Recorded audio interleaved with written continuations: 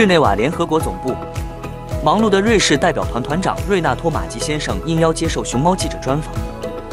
十分喜欢熊猫的他，对第31届世界大学生夏季运动会各项筹备工作给予高度评价。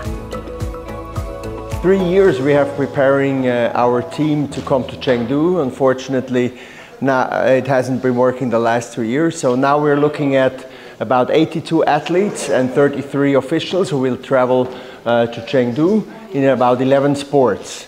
So only individual sports, and will come to the university or the World University Championship this time.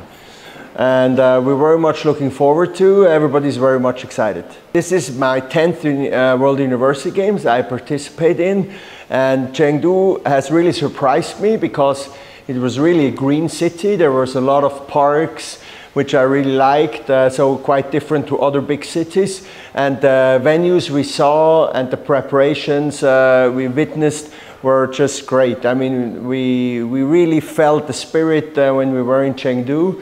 And of course, we also visited the pandas. So we were very much looking forward to visit them again, yes. At first, I didn't know what all this excitement was about the pandas. But then I visited Chengdu and I visited the sanctuary, and the spirit really caught me as well. So I was buying panda things and little panda bears and everything to bring home. So the panda fever really catches you when you are in Chengdu.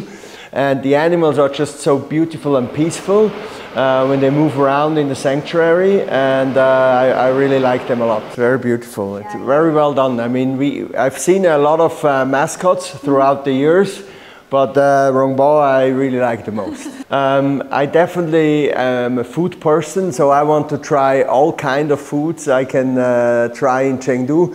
I don't know yet about the rabbits that are a specialty in Chengdu.